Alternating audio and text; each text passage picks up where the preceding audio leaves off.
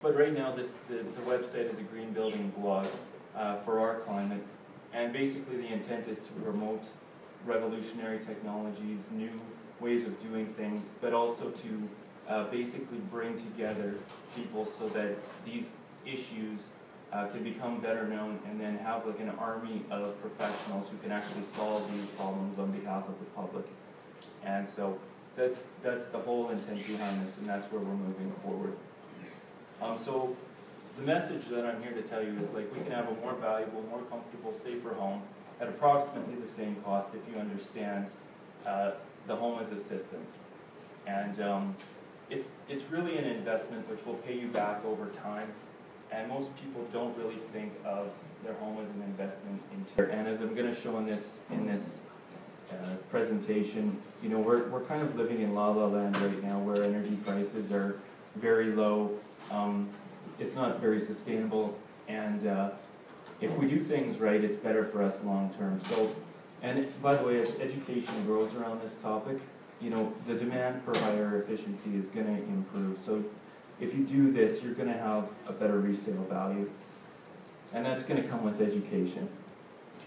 So this is Rob Dumont's home. Rob is here in the audience, and his house does not have a furnace because it doesn't really need one. It's very efficient. I was lucky enough to house sit for him recently, and I got to take some photos that made their way into this presentation. But basically, his house is very well insulated. The walls are this thick. They are about 16 inches thick. It's an R60 versus what most people do here, which is about R16 when thermal bridging is accounted for and that kind of thing. And other technologies within the house, which I discuss within the book. But basically, to understand how much heat his house uses at -34, that's it. It's 1,320 square feet per floor footprint. What's your living space per floor, Rob?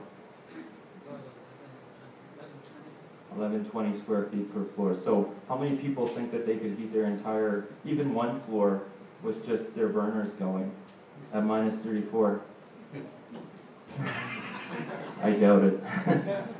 So I think this is rather remarkable, and if you actually thought of this in terms of a natural gas fireplace, that's about the same amount of energy that a natural gas fireplace puts out. But Rob doesn't like natural gas because, well, you'll see why in this presentation. But basically, this is the amount of heat that it takes to run his house.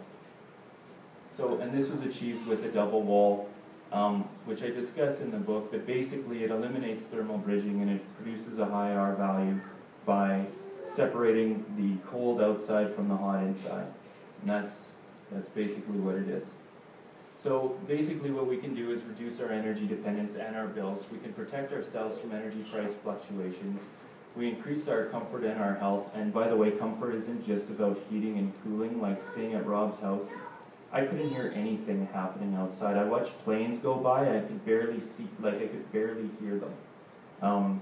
I even shot a video with my friend. He came over and I set my car alarm off outside and then closed the door and went inside, and you could barely hear my car alarm. So I mean, if you're a person who likes to, or like a shift worker or someone who likes to sleep during the day or works from home or doesn't like barking pets, there's a lot of benefit to the quiet. So it's not just about thermal comfort that we're talking about here. But I guess the most important thing that a lot of people would be interested in is keeping money in the economy, because we've got a lot of money coming into the province right now. This province is booming, and if we're building a society, and we don't have an energy code at the current time. There's never been an energy code. One's coming online, but it's still fairly relaxed compared to what's possible. And without having that bar, there's no incentive for people to reach a certain level. So essentially, most people are going to do what's pretty, and that's the problem that we're facing here. And I'm going to show you through different ways of looking at building. You can get the same product at about the same price. But anyways, I think it's far more ethical to pay people locally and do a better job than to subsidize fossil fuels and be dependent on them over the long term, because what we're doing is building things that last well over 100 years. They should be around, they should be done properly, so that at the end of the day, you know, it's just better for us. In the interim, we build a more sustainable society, we improve our security, and we reduce our environmental impact and demonstrate leadership to others.